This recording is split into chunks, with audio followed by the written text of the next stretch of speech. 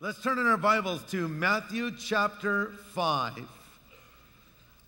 And the title of my message is The Biblical Worldview on Singleness, Marriage, and Divorce. Heard about a teacher that was speaking to her fourth grade Sunday school class on the topic of marriage. So she turned to the kids and said, "Can anyone tell me what God says about marriage?" A little boy raised up his hand. She called on him. And he said, "Father, forgive them, for they know not what they do." Judging by the way some marriages go, you can understand why the little boy would have said something like that. Maybe that's why J. Paul Getty, one of the richest men who ever lived, once said, "I would give my entire fortune for one happy marriage." One happy marriage. Is it possible? How many of you are married? Raise up your hand. Okay, all right. How many of you are happily married? Raise up your hand. Wow, you're better off than J. Paul Getty. How many of you are single? Raise up your hand. Okay. How many of you are single and want to get married? Raise up your hand. Oh my. How many of you are married and wish you were single again? Right? Don't. Well, the Bible has something to say to every one of you here today. And I think that I can speak with some authority on the subject because, number one, I know a little bit about divorce. I haven't been divorced, thank God for that. But my mom was married and divorced 7 times. So I saw divorce up close and personal. And I'll tell you what, it ain't pretty. And it was that experience that caused me to want to have a successful marriage and to work as hard as I could to make that possible. And number two, my wife and I have been married for 36 years. And thank God for that. You know, it's a funny thing when I'm out with my wife and someone will ask, "How long have you been married?" And we tell them 36 years. They look at us like we came from another planet. And, you know, there are people that have been married longer than I have, but it's becoming more and more of a rarity to see a couple that's been together that long. Also factor in that my wife doesn't even look 36, much less believing she's been married for 36 years. So, you know, this is an important topic, and let's just establish one thing.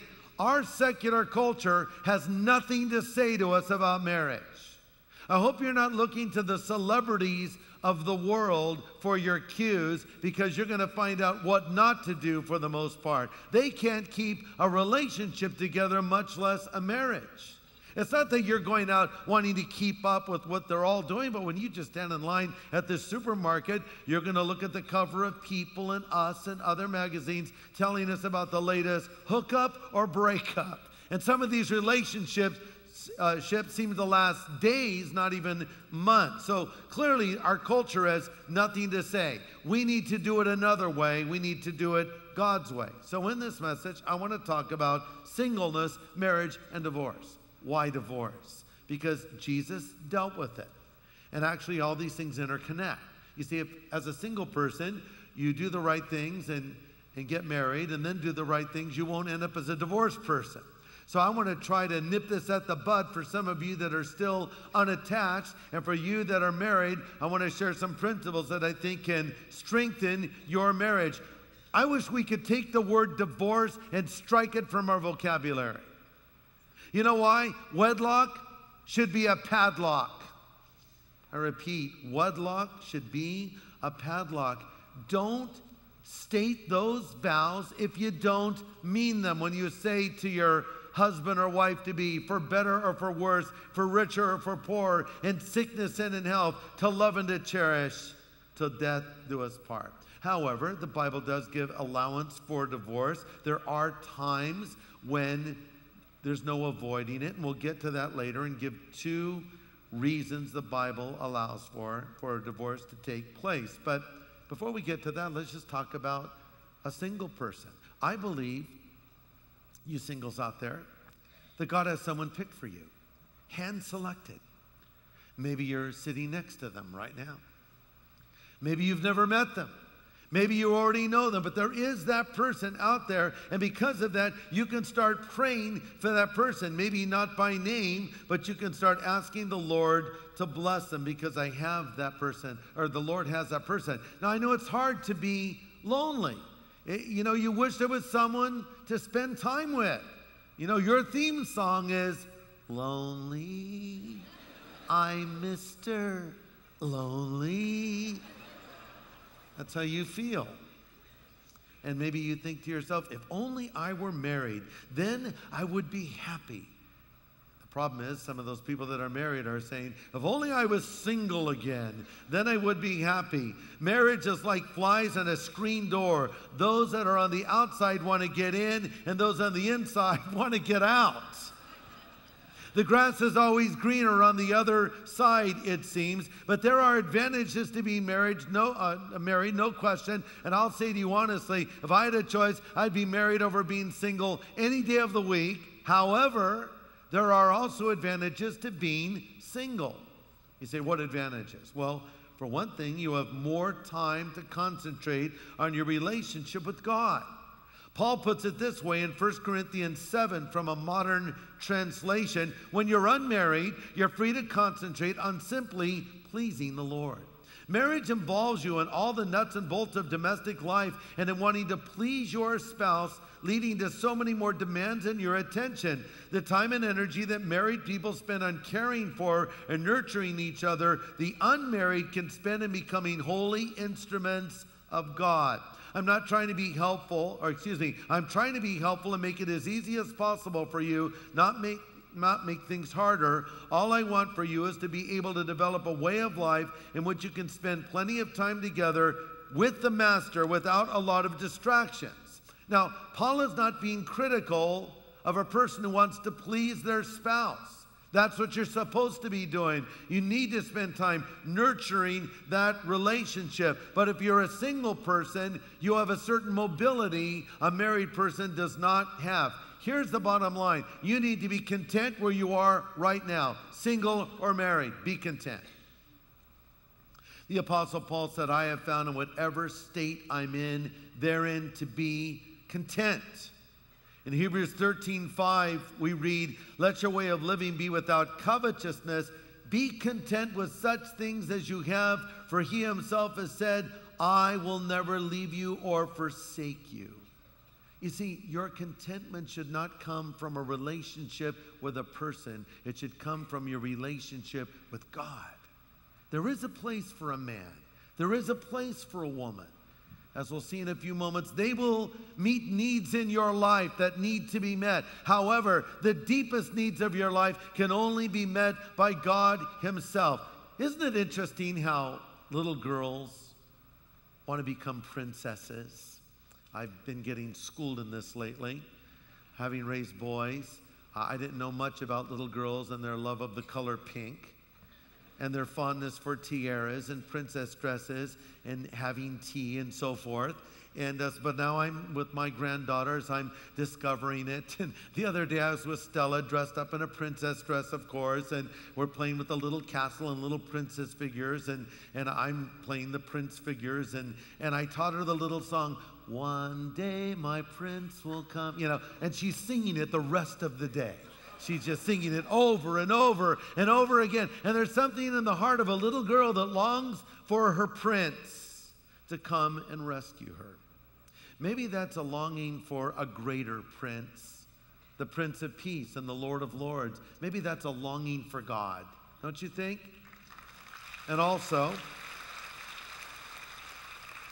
as a guy, you're longing for something more. Maybe you're thinking, when I meet her, I know I'll be happy. She's going to do all of this for me. No. A girl can do certain things for you. You're longing for God himself. Our joy should come from our relationship with God. And we need to be realistic about our relationship with our husband or our wife. So, if you're single, what qualities should you be looking for in someone that you might eventually end up with? Well, according to a survey that was done among singles, the three things that most singles look for today are number 1, beauty, number 2, brains, and number 3, disposable cash.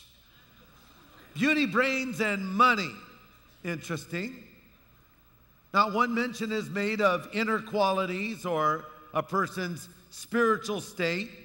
And I can tell you, after being married for 36 years, that nothing is more important than those things. Beauty is great. I happen to think my wife is more beautiful than she's ever been. She kind of got the short end of that deal on my part.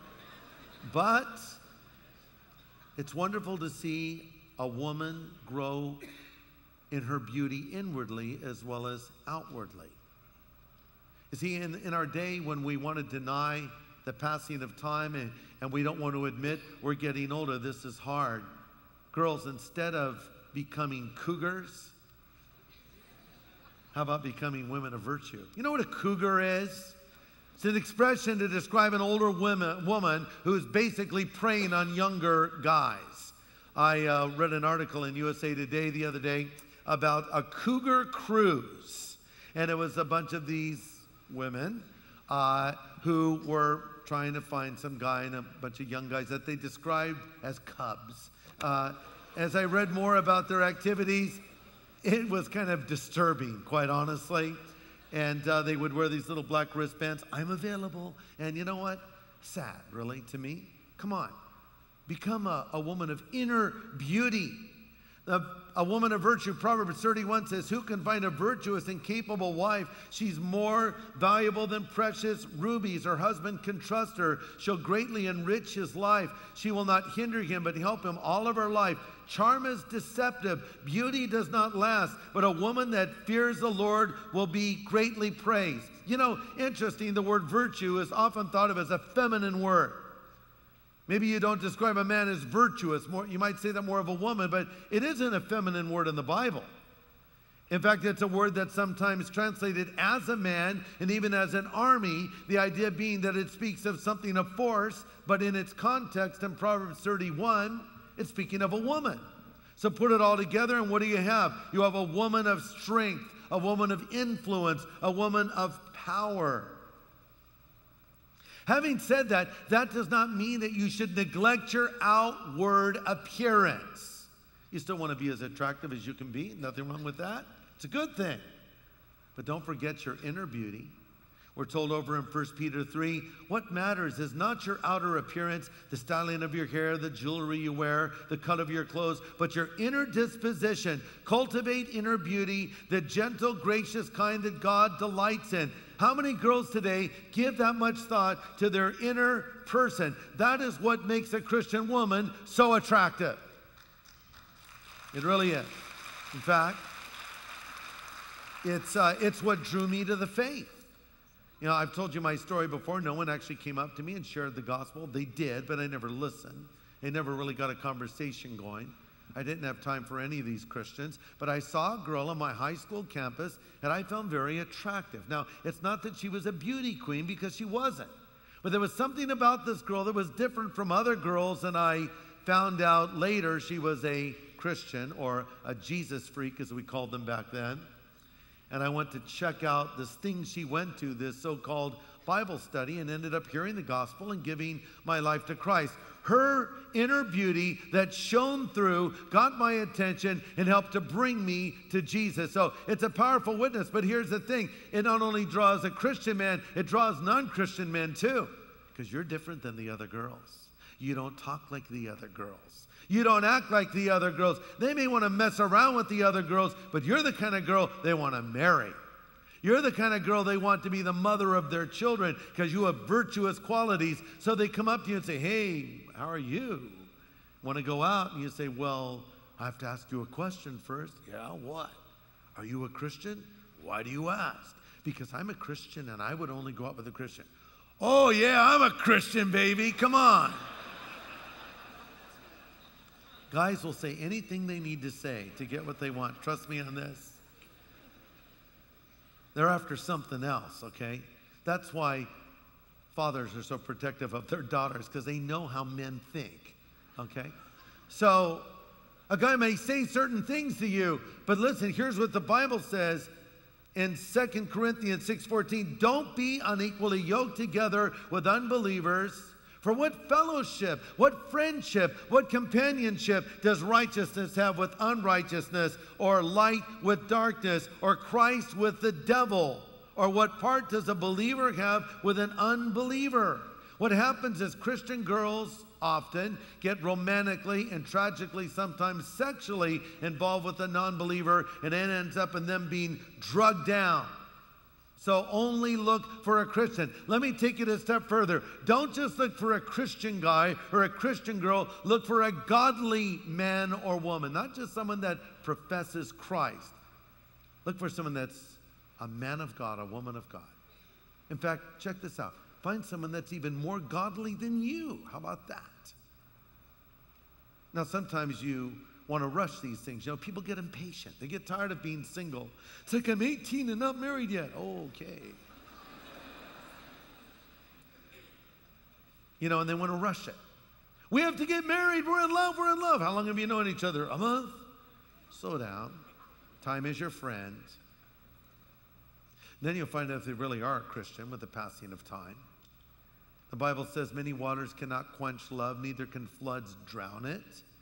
1 Corinthians 13 says, love is patient. If it's real love, it will stand the test of time. But you know, sometimes you can wait a little too long. Reminds me of a story that occurred about Jake and Bessie. They were getting on in years. Jake was 92 and Bessie was 89 when they found each other and decided to get married. They were so excited. So they're strolling along arm in arm one day, and they walk by a drugstore. And Jake says, let's go in here for a minute. And Bessie follows, and Jake sees a man in the back and says, are you the owner of this establishment? And the man says, yes. And Jake says, well, I want to tell you something. This is Bessie, and we're going to get married. So I have a few questions for you. The pharmacist said, go ahead. Jake said, do you sell heart medication here? The man said, yes. How about medicine for rheumatism and scoliosis? Yeah, we have that too. How about medicine for memory problems and arthritis and jaundice? Yes, we have a large variety, the druggist said. Well, what about vitamins, sleeping pills, Geritol, antidotes for Parkinson's disease? Absolutely, said the pharmacist. We have all of that. Now wait, do you have wheelchairs? And do you have walkers? And do you have those little scooter chairs? Yes, all speeds and sizes, the man said.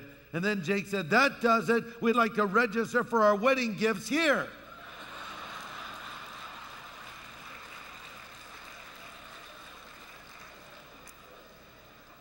So give it time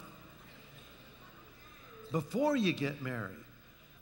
Because once you've made that commitment, you want to stay together. Listen, I believe that I have found the secret to a strong and lasting marriage, and I'm going to reveal it to you now. It happened on my wedding day. It's when I discovered it.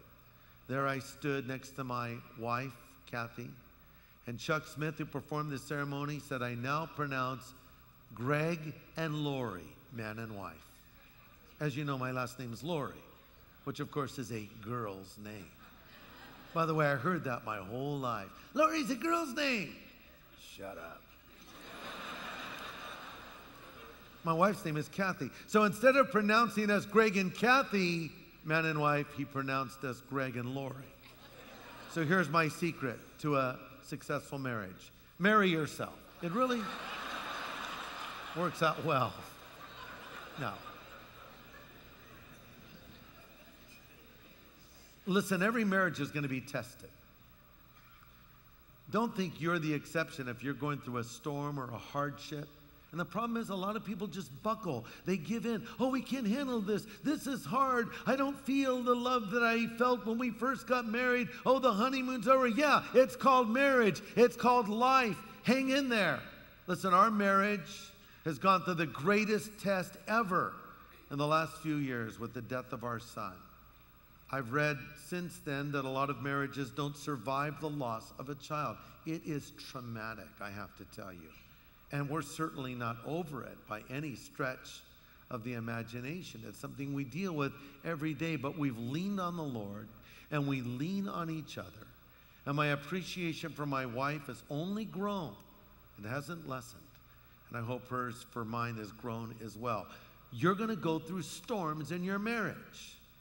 Jesus, at the end of the Sermon on the Mount, the sermon we'll be looking at in a moment, said, anyone who listens to my teachings in Matthew 7:24, and obeys him is wise, like a person who builds a house on solid rock. Though the rain comes in torrents and the flood waters rise and the winds beat against that house, it won't collapse because it's built on a rock. But anyone who hears my teachings and ignores them is foolish, like a person who builds a house on sand. And when the rains and the floods come and the winds beat against that house, it will fall with a mighty crash.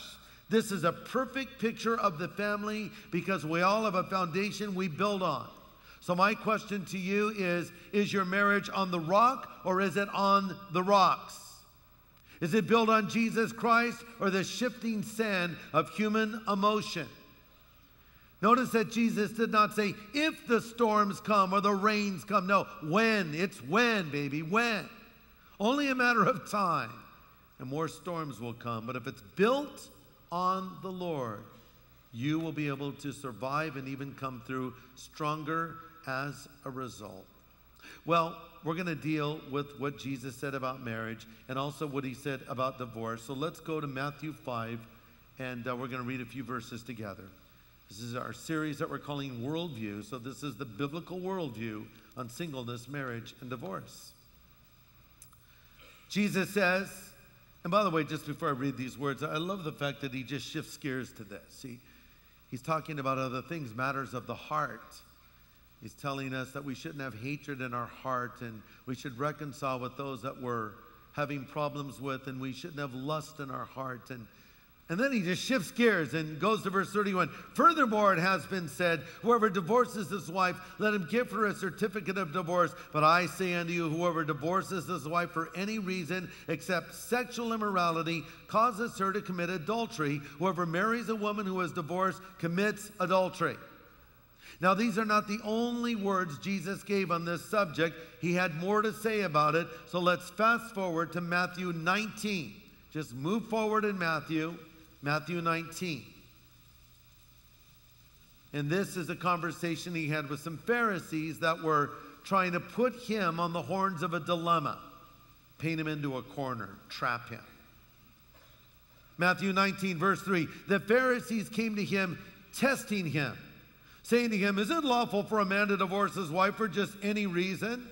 And Jesus answered and said to them, have you not read that he who made them at the beginning made them male and female? And he said, for this reason a man shall leave his father and mother and be joined to his wife, and the two shall become one flesh. So they are no longer two, but one flesh. Therefore what God has joined together, let no man separate. Isn't it interesting how Jesus evades their question and goes back to the original plan?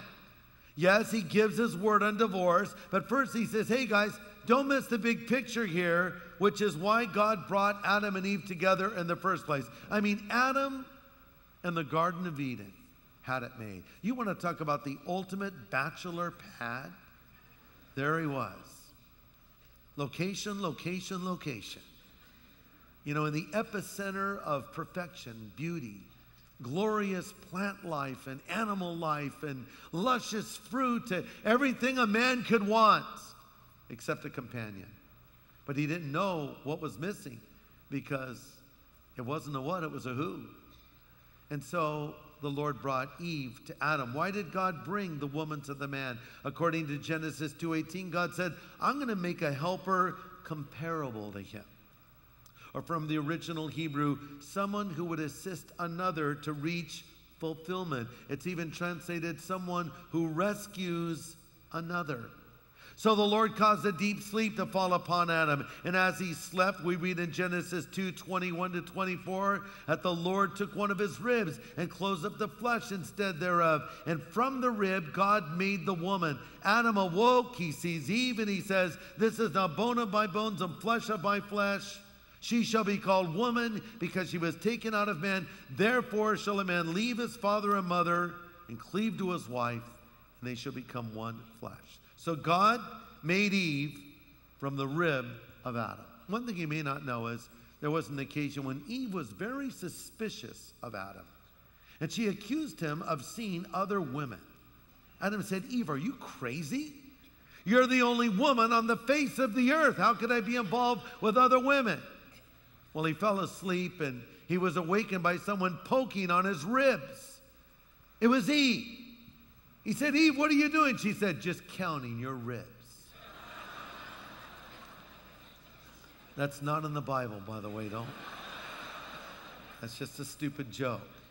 Two words are given here in verse 24. A man leaves his father and mother and cleaves unto his wife. Those two words sum up what a marriage is all about. It's leaving and cleaving. Understand the word cleave doesn't mean to divide or separate, as in using a meat cleaver. The word cleave here means to glue or to cling.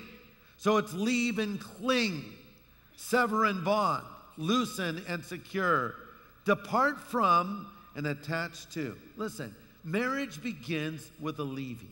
In effect, you are leaving all other relationships, and the closest relationship outside of marriage is specified here, implying that if it's necessary to leave your father and mother, then certainly all lesser ties must be broken, changed, or left behind. You're still a son or a daughter to your parents. You're still a sibling, but now your primary responsibility is to your husband and your wife. You see, this doesn't happen in some homes. The man never really leaves the parents, and the woman never leaves her parents. No, a new family is now established, and your primary attention must be to meeting her needs, meeting his needs. I heard about one young man who was trying to please his parents in every way and find a girl they would both approve of. So he met a girl and brought her home, and his mother didn't like her. But another girl brought her home, and his mom didn't like her either. Met two more girls, same thing happened. Finally, he went out and found a girl that looked like his mother, walked like his mother, talked like his mother, brought her home. But then his dad didn't like her. See, that was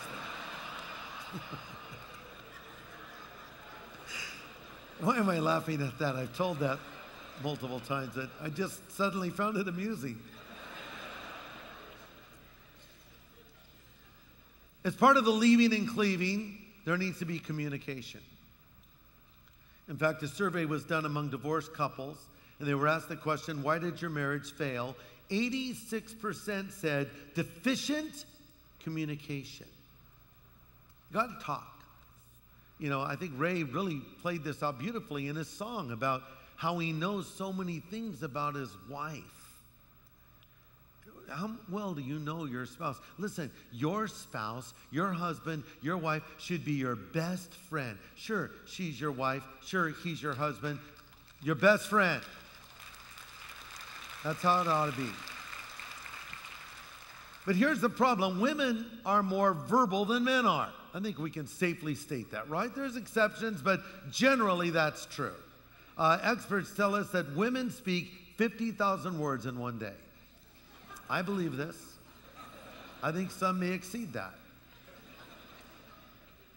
And men supposedly speak half that many, 25,000 words a day. I mean, you can even see this in the way that a woman, pick up the Harvest Magnet here, women will talk. Have you ever watched women talk, like in a restaurant, a table full of women? It's just constant noise, you know. And they talk over each other. They're all talking at the same time. No one comes up for air. And guys, we watch it with amazement, like, what is happening? But somehow, despite the fact you're all talking, you're getting it. You're picking it up. You have like these special lines of communication, you know. Guys, it's different. How you doing? Good. How are you doing? Can't complain. You know, it's just more like speak, listen, speak, listen. So a lot of times guys don't communicate enough. And you know, girls, you need to know that we feel all the emotions you feel, maybe not all of them, but most of them. We don't want to feel all the emotions I won't go there. Kids, third service, I'm getting into trouble. There's always the potential for wacky statements, third service. That's why you come. Let's watch Greg mess up again.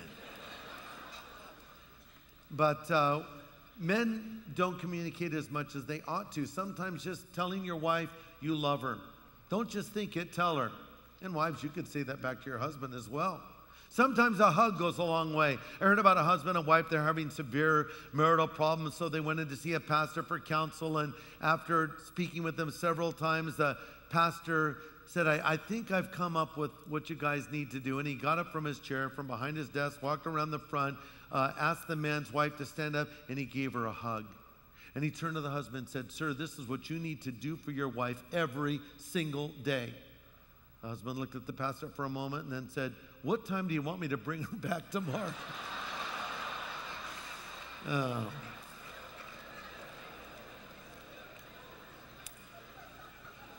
Spend time. I don't write these jokes, folks. I hear them and pass them along. Spending time with each other, communicating with each other, leaving and cleaving, these are essentials for a successful marriage. But why do marriages fall apart? What's the number one reason we read or hear cited as why the marriage did not make it? Ready? You know it. Irreconcilable differences. I'm so sick of hearing that. I've had irreconcilable differences with my wife for 36 years. And I don't know that we're ever going to sort it out. You see, by nature, she's very neat and organized. I'm a bit on the messy side. She is sometimes late. I'm usually early. She likes the toilet seat down. I leave it up. We're still battling this one. Now she's got my granddaughter working on me. Papa, put the seat down. Sorry. You know. Yeah, raise boys. It's hard habits to break. But you see, it's a funny thing how now we have irreconcilable differences, people will say. Why were you attracted to your mate in the first place? Probably because they were different than you. You like that about them. Oh, you know, they were more outgoing and you were more reserved, or they were more this way and you were more that way. And oh, isn't it great? And together we're a wonderful couple. And oh, now all of a sudden those things that attracted you to them are irreconcilable differences that cannot possibly be resolved. Hey, what happened to celebrating the differences? Viva la difference. But we'll see people say, that's it, marriage is over. Big mistake. You need to work it out. You need to resolve it. You need to get through it. See, back in the day of Jesus, divorce was common. Don't forget the woman at the well was married and divorced 5 times, was living with a man. And it was common because a lot of the liberal rabbis gave a lot of release clauses that favored the man over the woman. There was one rabbi of the day when Jesus was having this public ministry known as Hillel. He actually said incompatibility of temperament was grounds for divorce. Incompatibility of temperament. And a man could divorce his wife for burning his meal or embarrassing him in front of his friends. Or if a more attractive woman came along, he could divorce his wife. Well, that pretty much opens it up to everything. The poor woman could be divorced for all these ridiculous reasons, not reasons at all, but excuses, kicked to the curb. And so Jesus sets the record straight. Now let's go back to Matthew 9, verse 7. So they said to him, why then did Moses command to give a certificate of divorce and put her away? I want you to get your pen or pencil out and just underline a couple of words if you would. Underline the word command. Why did Moses command to give a certificate of divorce and put her away? Jesus said, Moses, because of the hardness of your heart, permitted, underline the word permitted, you to divorce your wives. But from the beginning it was not so. I say whoever divorces his wife except for sexual immorality and marries another commits adultery. And whoever marries the one who is divorced commits adultery. So they're saying commanded. Jesus is saying permitted. He's saying, guys, you got it all wrong. Moses never commanded anyone to get a divorce. He permitted it. And why did he permit it? Because of the hardness or the callousness of your hearts. To protect the woman from the hardship of endeavoring to carry on in a home where she was unloved and unwanted because the man had failed to realize the high idea of marriage, a release clause was given. So when is divorce legitimately allowed? 2 reasons. Number 1, divorce is allowed when sexual immorality takes place. Divorce is allowed when sexual immorality takes place. Matthew 19:9, Jesus says anyone who divorces his wife except for sexual immorality and marries another commits adultery. Back to our text from the Sermon on the Mount, Matthew 5:32. Whoever divorces his wife for any reason except sexual immorality causes her to commit adultery. So, what is sexual immorality? Well, it's speaking of extramarital sexual relationships. It comes from the Greek word porneia. Guess what English word we get from that? pornographic. It's a word that can be translated a lot of ways. Clearly, it covers extramarital relations, the so-called affair. It also includes incest, prostitution, homosexuality, all violations of the oneness that takes place between a man and a woman. In fact, Paul even said that if you have sex with a prostitute, you become one flesh with her. You see, there's a special bond that takes place when a man and a woman come together sexually, and that bond is violated when you are with someone else, and it becomes a release clause out of the marriage. It doesn't say you have to get a divorce if this happens. It says you could. Check this out. Immorality is not only grounds for divorce, it's also grounds for forgiveness.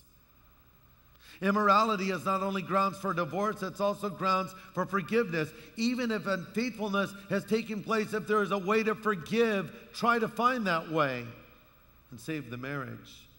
But it is a release clause that Jesus gave. Number two, another reason is given in Scripture whereby God will permit divorce. It's called desertion. Desertion. Paul in 1 Corinthians 7 talks about a woman that has a husband that does not believe. But if he's pleased to dwell with her, she should not put him away. So this is talking about being married to a non-believer. How does that happen? Well, it happens sometimes because Christians disobey God. They get impatient. They get tired of waiting.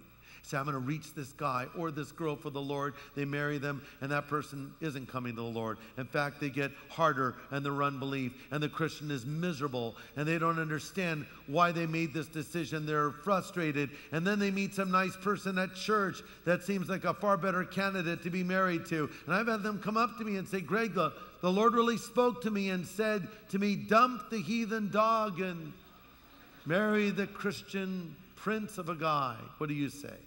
Doesn't matter what I say. Here's what the Bible says. If the unbeliever is content to stay with you, don't leave.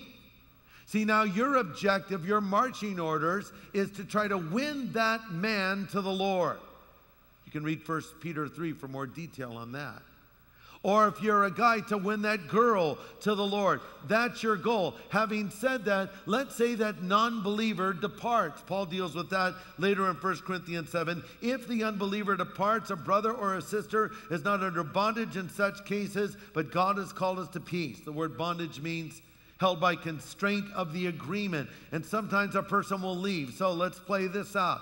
The person you're married to just one day says, I don't want to be married to you anymore. I'm done with you. And they walk out. Are you supposed to just stay married to them forever? 2 years go by. Well, he'll be home one day.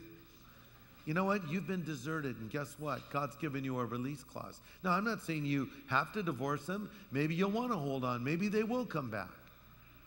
But if that unbeliever departs, let him depart. Now, you say, well, what if they say they're a Christian? Well, I'm going to go out and have this affair with this woman right now, but as a good Christian wife, I want you to wait for me and I'll come back maybe. Okay, praise God. No. Paul says, you know what? You're not hell. Yeah, but my husband said he's a Christian. A Christian would never do that. A Christian would never abandon his wife and his children. He wouldn't. And if he's a Christian, she is a very disobedient one.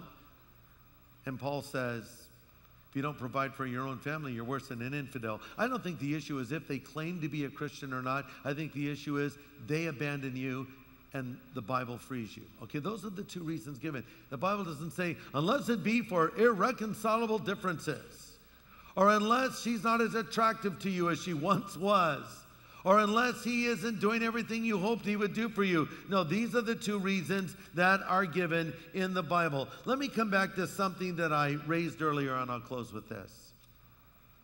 Sometimes we're trying to meet the deepest need of our life with a person. We have unrealistic expectations. That's the problem. We've read too many sappy romance novels or watched too many stupid movies. I don't know what has contributed to it, but somewhere in our mind, we're thinking that everything's going to be slow motion runs on the beach and, And we don't deal with reality. And we expect a man to be what a man could never be. And we expect a woman to be what she never could be. So we need to love our spouse and help them be the best person they can be. But we also need to realize what we long for deep down inside is God. Yes, one day your prince will come. And he'll be riding a white horse. And the second coming of Jesus Christ. Your prince is coming.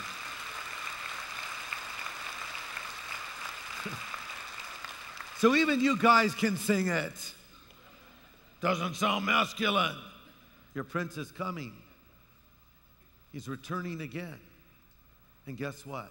One day, we're all going to live happily ever after. Not on earth, in heaven. And when heaven comes to earth, when Christ returns and the new Jerusalem comes down to this earth, yes. Oh, we'll have moments of great happiness on this earth. Count on it. You'll have moments of great sadness and disappointment on earth too. Count on that as well. You'll have sunny days, blue skies, and you'll have dark days of cloudy skies. But you'll have Jesus, if you're a Christian, walking with you through all of it. And you have the hope that one day in the future, not on this earth in this fallen state, but when God establishes his kingdom, there'll be lasting happiness. Until that day, we need to get ready because, listen, we need Jesus. And every one of us have sinned, and every one of us have broken God's commandments, and every one of us have fallen short. And there's people here right now, you've gone from relationship to relationship, hook up to hook up, break up to break up, in some cases marriage to marriage. That was my mom. My mom was a beautiful woman. If you've read my book, Lost Boy, shameless promotion of book, you've seen I put some photos of my mom. There's one on the cover. She looked like Marilyn Monroe. I'm not exaggerating. There were always guys flocking around my mom. And I think my mom was trying to fill a void in her life with men. And she was running from God for her whole life. And in the end of her life, sadly, her health broke down, and the tolls of her alcoholism and her smoking and partying had their way. And in the last moments of her life, the last weeks of her life, she committed her life to Jesus Christ. And that's glorious. I expect to see my mom in heaven, but I wish she would have done that sooner and not wasted all those years. She was raised as a Christian, but she ran from God her whole life. Maybe that's you. You know, you're a girl. You're thinking some guy's going to do it all for you. Wake up, girl. No guy's going to do that for you. You're some guy looking for this girl. Oh, I'm going to dump my wife. No. Stop with that. No person can do it. No thing can do it. No object, no car, no house, no amount of money, no experience, no sexual experience is going to do it. No drug, no alcohol. None of it's going to work. It's just going to exasperate your problem and make things worse. You need Jesus. And he's here right now, standing at the door of your life, and he is knocking. And he's saying, if you'll hear his voice and open the door, he'll come in. In a moment, we're going to pray, and I'm going to give you an opportunity to get right with God and ask Christ to come into your life. If you've not done that, respond to this invitation right now as we pray. Father, speak now to every person here, especially those who do not know you. Help, Lord, them to see their need for you and help them to come to you this day, we pray in your name. Now, while our heads are bowed and our eyes are closed and we're praying together, how many of you would say today, Greg, pray for me. I want my sin forgiven. I want Jesus Christ to come into my life. I want to know that when I die, I will go to heaven. I want to be ready for the Lord's return. Pray for me if that's your desire. If you want Jesus to come into your life and forgive you of your sin, if you want to go to heaven when you die, would you lift your hand up right now wherever you're sitting? And I'm going to pray for you. God bless you. Anybody else? God bless you. God bless you. Just lift your hand up in the balcony. God bless you. God bless you. In the back. God bless all of you.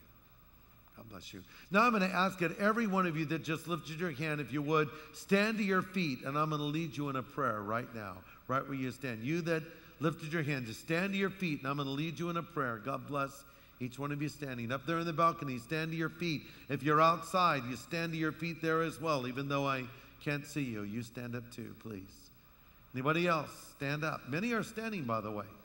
So don't feel you'll be the only one. You want Christ in your life.